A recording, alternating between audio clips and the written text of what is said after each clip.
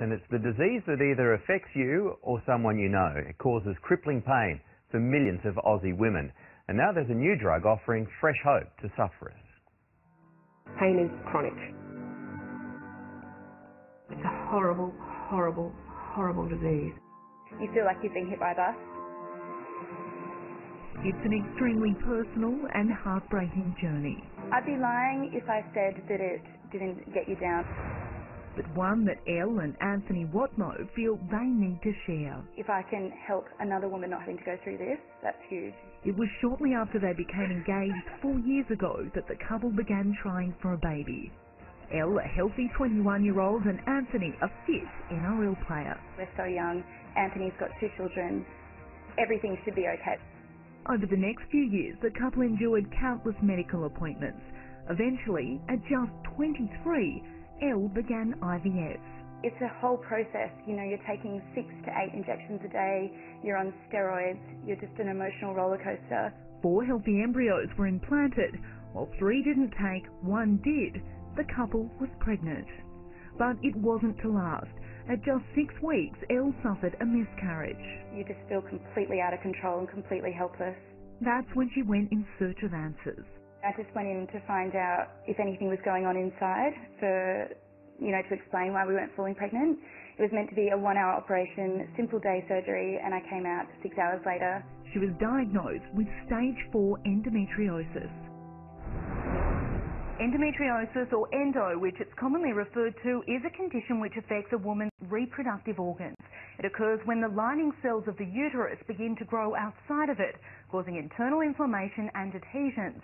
More common than asthma and diabetes, it affects around 1 in 10 women and can leave them not only crippled in pain, but also infertile. Women with endometriosis will often have half the rate of fertility to women who don't. The pain can be constant or just at certain times of a woman's cycle, often radiating from the lower abdomen, around the back and down the thighs.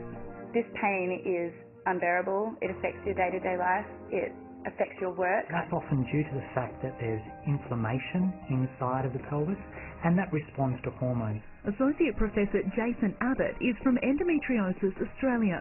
He says while the painful condition is common, it's often misdiagnosed, with many mistaking it for irritable bowel syndrome. But if they have period pains that stop them in their tracks and happen over and over every single month, that's not normal. When it's at its worst, no pain relief helps. Danny Costa went undiagnosed for years. You don't want to get out of bed. You're in extreme agony. A hot water bottle is your best friend. It wasn't until she was 20 when a doctor recognised the symptoms. That I had some severe, quite large cysts, the size of small oranges. I had 8 of them. Since then, Danny has undergone 5 invasive surgeries to remove the growth. It had spread into my bowels, in and around other areas of my internal organs. If I don't fall pregnant within the next year, unfortunately, this next surgery will be a full hysterectomy. Sometimes painkillers just don't even touch the sides. Like Danny, 23-year-old Sylvia spent years in agony before being diagnosed. You can go from feeling fine 1 minute to just collapsing in a heap on the floor the next minute in just incredible agony. Having suffered through the pain since she was a teenager, Sylvia says she was often told the monthly pain she suffered was normal. We're made to think that it's normal.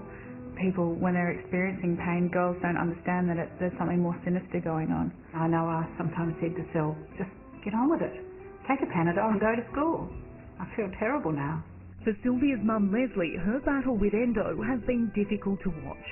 Now the pair has made it their mission to educate women on the condition. When you get thousands and thousands of people like Sylvia suffering the same symptoms and the same pain and nobody helping and people actually crying out for help. Fortunately, in Sylvia's case, the condition was identified early, which has allowed her to have her eggs frozen, ensuring her future fertility. We're sick of people thinking we're hypochondriacs, people who don't believe us, that we're in pain. Since being first diagnosed, Sylvia and Leslie have fought hard, not only to raise awareness of the disease, but also help bring a new drug to manage symptoms to Australia. This particular drug has been known to reduce the flare-ups and inflammations. The drug known as Visane, which has been available to sufferers overseas for several years, will be released here in just a few weeks. The important thing about Visane becoming available in Australia is that it is another option for women. Over the years, Dr. Natasha Andriadis has treated a number of women for the painful condition. She says while there is no known cure, there are ways to manage the pain. Women need to have long-term care and follow-up. That needs to be multidisciplinary and holistic. For Elle and Anthony, though, the journey continues. While Elle has already had one surgery, it's likely she will have to undergo another before she can continue IVF. For now, though, the 25-year-old has turned to natural treatments, including Chinese herbs, to try and manage the pain. It's difficult. 2 years into marriage, we're really lucky that this has brought us closer than ever, and it's made us super strong. Today, Elle and Anthony remain positive that they will one day fall pregnant. She says she doesn't want sympathy, but instead to shed light on the condition and the heartbreak it can cause. The dull, achy, heavy feeling that you get is normal, but I don't believe that it should be stopping you from doing your day-to-day activities. It shouldn't prevent you from going to work. It shouldn't have you on the couch in heaps of pain on Nurofen and Panadol every 4 hours. It shouldn't be that bad. So if it's that bad, go and get checked, seek an opinion, and get it investigated.